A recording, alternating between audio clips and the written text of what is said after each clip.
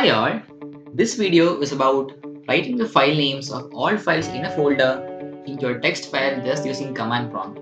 This is like a useful utility to have, and it's something that many people does not know about, and most people would just go for a third party software when they are in this case, and that's not necessary at all. Now this is like an extension to a blog post I made in my blog agzuniverse.blogspot.com. The link of this post is in the description. Make sure you check it out if you find this video interesting for more stuff like this. Right, so I want the method itself. So this is kind of useful when you have a folder with lots of files and you can't be bothered to write all of them manually into a text file if you want to do that yourself. And like, let's say I have a songs folder right here, and this kind of like has 600 songs or something. It's quite a lot. So that's what we'll be working with.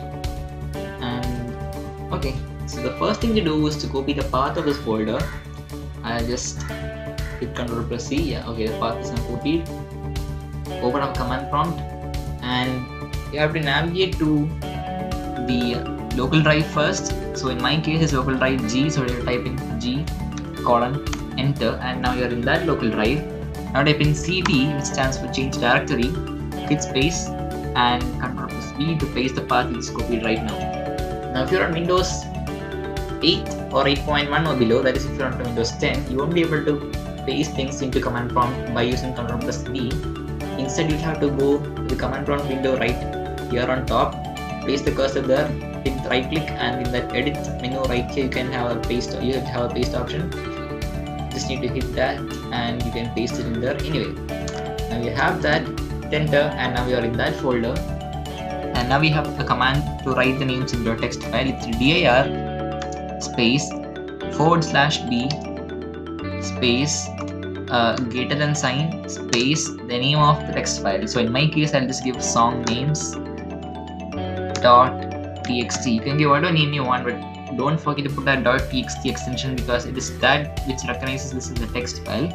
Now hit enter, and it's pretty quick. That should have worked. Let's go to the folder, and there you go. The very first file is songnames.txt, and it has names of all songs in that folder. Every file in that folder, all of them in alphabetical order, all of them like this. So there you go. That is pretty much it. And now you can copy this wherever you want.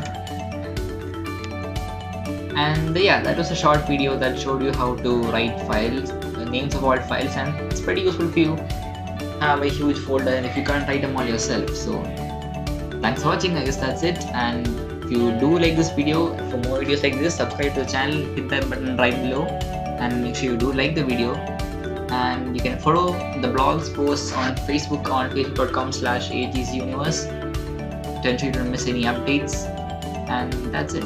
Thanks. Have a great day. Thanks for watching, guys. Bye.